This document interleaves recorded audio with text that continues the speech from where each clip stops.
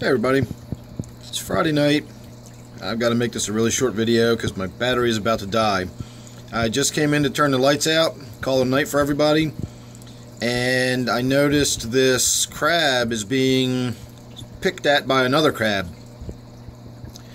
I shot a video last night and the crab was sort of on its back, but it was still alive. It was moving around, and I've been checking on it periodically throughout the day.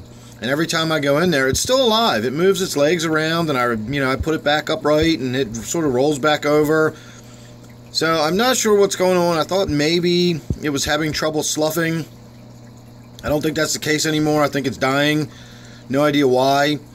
But it seems like that other crab was in there getting ready to start tearing it apart and making a feast out of it. Of course, until I came over here and started shouting in its face and shoving cameras at it. But it is, it is bedtime. The lights are going out here in just a couple moments. As soon as I'm done this video, it's going to be dark in there. So I'm going to leave it alone. I'm going to leave the crab in there, let nature take its course, and we'll see what it looks like in the morning. I suspect it'll be bits and pieces and chunks of crab lying around the tank. We have quite a few that are still in here. Just a little female right there.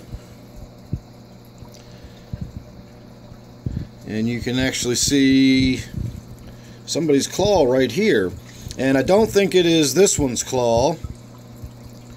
I think he still has both of his claws intact, so that's probably some other claw from some other crab that got killed and eaten.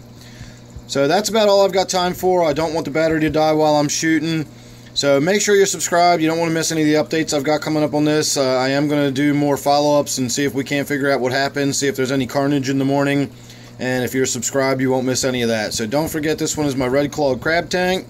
Thanks for watching. I'll see you real soon in the next one.